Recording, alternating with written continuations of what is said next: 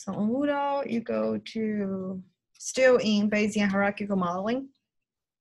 I put the due date to be next Tuesday, so like 1 week from today.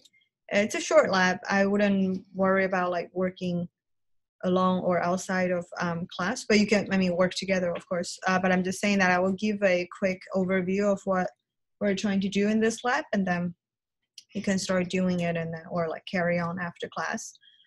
So again, remember for the K-drama rating example that I did in class, the simple normal model that I did, we had issues of having negative draws of mu j, I should say, and also mu. And well, that's not desirable because we know as means of ratings and as means of ratings, they shouldn't be negative. So I was trying to give you some idea of what else you can do. So the overview part is like the model itself, the hyperprior that we gave before, and I gave you the output of what we've seen before. So these are the issues. You see, you start to get negative draws of mu and all mu j's, in fact. Okay. All right. So 2 ways that I propose that you can try, and I give you sample code to do that. The first one, which is in section 2, is the truncated normal distribution for the hyperprior mu and priors. Okay, so truncated normal, it's like a regular normal distribution, but you restrict the range of the random parameter. I mean, I should say the random variable. And for our case, we want to do a truncated normal that is non-negative. Okay, so in equation 7, I give you like the density of it. You can try to make understanding of this, and how to specify a truncated normal hyperprior or prior injects. I gave you some sample code. So quickly, this is what we had done before, right? Those 3 lines that I'm highlighting. This is just giving the regular normal prior for the mu.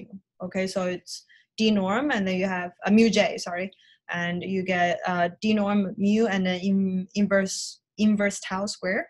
So if you want to get a truncated normal prior with only non-negative values of mu j, it's pretty straightforward. It works similarly, except you just add one more thing. This is t parenthesis 0, comma, closing parenthesis. Okay, so that I think stands for I want to truncate it to be above 0. Okay, so well, yeah, if you fit that in the model and then you run the whole JAX code, you will see that, well, you will never really get the negative mu's anymore. In fact, the model does not allow you to have negative values of mu. So the second option that I propose, which is in section 3, is the log normal distributions. And again, this is also enforcing that you do not have any, I would say, non-negative values as well. So the way to specify this, again, is even simpler than before. Previously, you have to add this t to represent truncation.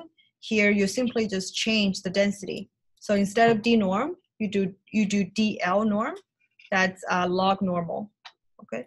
So that will help you get rid of the issues of negative mu j's as well. And the last one is I just open-ended. You can think about any other distribution that you want to use and then search online how to get the JAX script to get that to work. And I should mention that you use this as, I mean, the instruction tells you, like, say, only part of the code that what you should change when you try to use a new prior or hyperprior. But if you actually need to know how to run the JAX, you go back to Moodle. It's the in-class R examples that I shared at the beginning of the unit.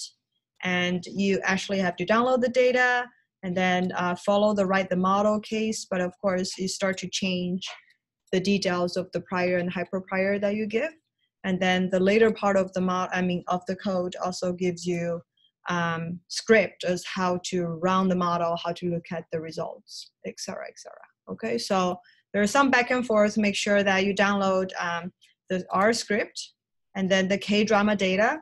Download that to your laptop as well in your R studio, and then follow the lab 4 instructions. Okay, so I'll walk around and feel free to ask any questions and yeah, work outside of class of this.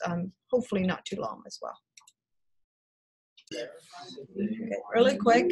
Some of you are saying that, well, I changed like the truncated normal, but I still get negative values. The thing is, the demo that I do here is only for mu j, and you should also think about the mu.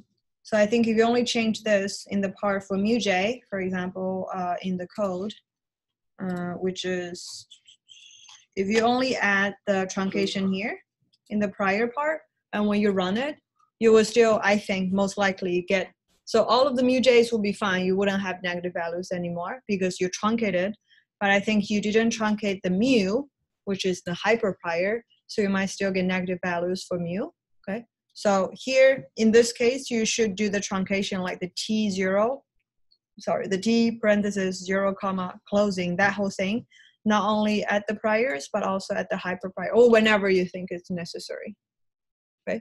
Just so you know, some of the results that I saw just now, it's happening, and it's only happening to the parameters that you didn't truncate, okay? All right, yeah, I think, yeah, time is up, so we're gonna stop here on Thursday. We're gonna start the new unit on regression.